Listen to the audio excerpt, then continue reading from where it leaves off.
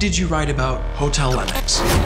I began to understand why it was so frightening after I learned more about its sordid history. Are you seriously gonna ditch the vlog over one hotel? This is different. I also watch horror movies. That doesn't mean that I believe in everything that I see in them. You got me with Fred the Head.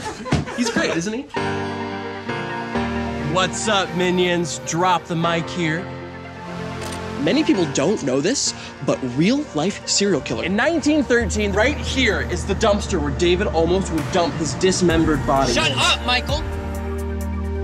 I just had an incredible phone call. They just told me that if I can get 50,000 subscribers by the end of Halloween weekend. Okay, what's the hitch? Okay, it's in a hotel that the unenlightened claim is mildly haunted. Oh, you know, absolutely thrilled. We got a couple of security cams here. Spy cam set up with a button. We are now entering the first layer of Dante's Inferno. From here on out, we're rolling 24/7. What you bring into it, psychologically, that matters. So, Guys? Guys? Toto, we're not in Kansas anymore. You guys know about the elevator ritual, right?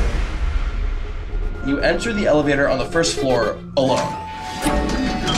You then go to the following floors in this precise order. You go to the 4th, 2nd, 6th, it's open, and then 5th. Oh, a satanic symbol!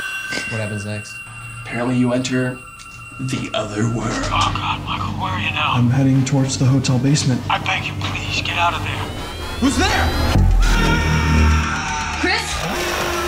Chris? Whatever you do, keep the lens up, okay?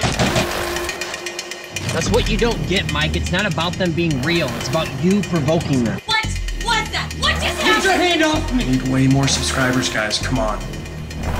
I feel like you're in danger and I need you to come home, okay? I think I made a mistake, and I have to finish.